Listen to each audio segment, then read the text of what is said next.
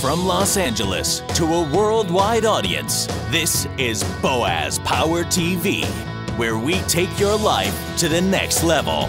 Now, internationally known speaker and author, here's Boaz. Hi, welcome to the Power Show. You are part of the Power Nation. And I'm so glad you're here, because here we help you improve your attitude, your relationships, your finances, and your career as we take your life to the next level. This is episode number 184 on Boaz Power TV. And I call this one, Is It Time for You to Jump In? I read a fascinating book some time ago that contains some valuable lessons in life. It's called Jump In, written by Mark Burnett. You've heard of him, the creator of the very popular television program Survivor and The Apprentice.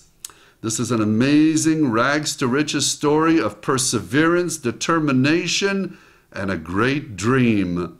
He looks pretty successful now, doesn't he? Well, you may want to learn more of the story. The book is also a story of an immigrant from England who came to America with very little money and no connections, who went on to create a huge entertainment company.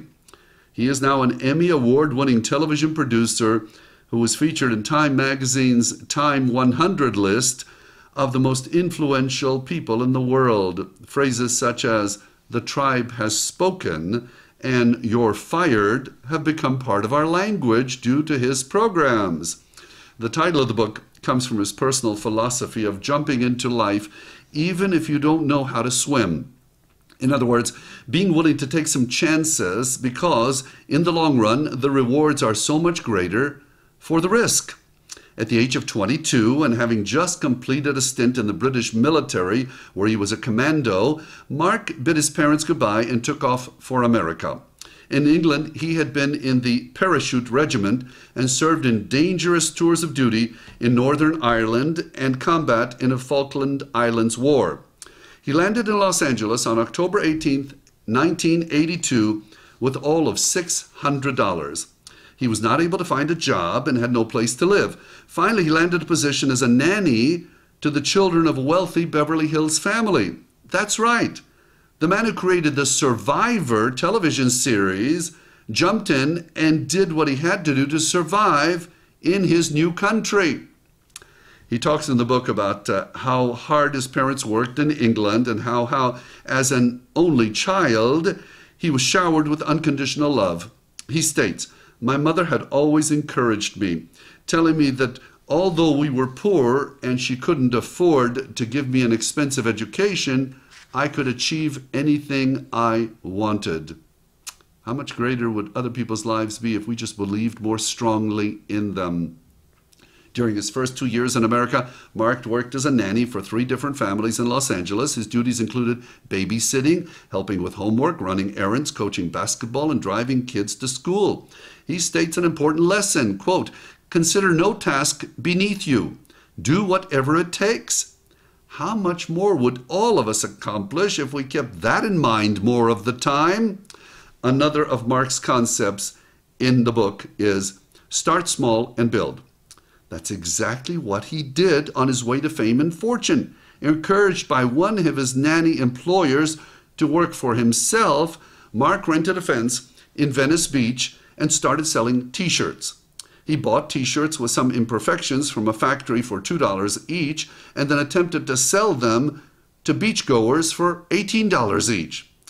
Since he was scared of rejection and didn't see himself as a salesman, Mark wasn't very aggressive in selling his t-shirts.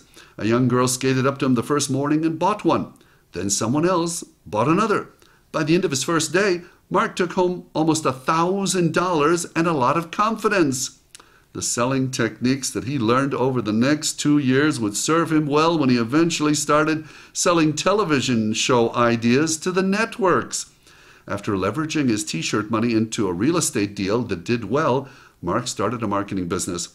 It was a Los Angeles Times article in February 21, 1991, in fact, that gave Mark his inspiration that would eventually lead to the Survivor television show. Ever since his days as a paratrooper, Mark had been attracted to adventure. The article was about a French adventure competition known as the Raid Galoisis. Perhaps I'm pronouncing it wrong, but anyway. 5-member teams raced nonstop over mountains, down rivers, and through jungles that were full of snakes. These races lasted almost 2 weeks and covered several hundred miles. He decided at that moment to launch such an expedition-length race of his own. It would be called the Echo Challenge. In order to prepare for his project, he became a participant in that French race. This was one of many instances in the book when Mark simply jumped in and took a chance.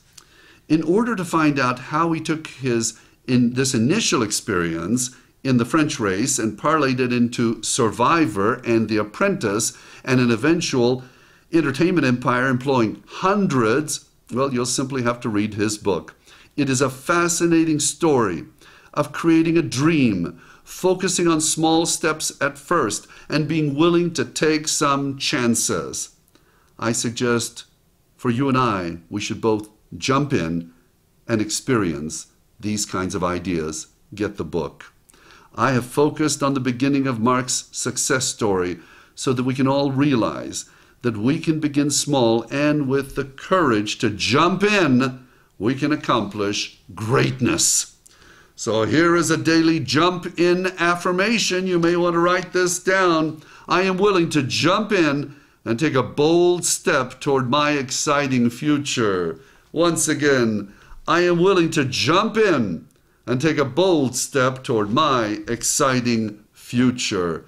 If you like these messages, and many people around the world do, please do me a favor. Jump in, forward this to 5 people you know. Suggest they go to my website, boazpower.com, and they can also sign up for the free weekly broadcast of Boaz Power TV. You are special. You are unique. I see you now with the courage to just jump in because you are destined for greatness.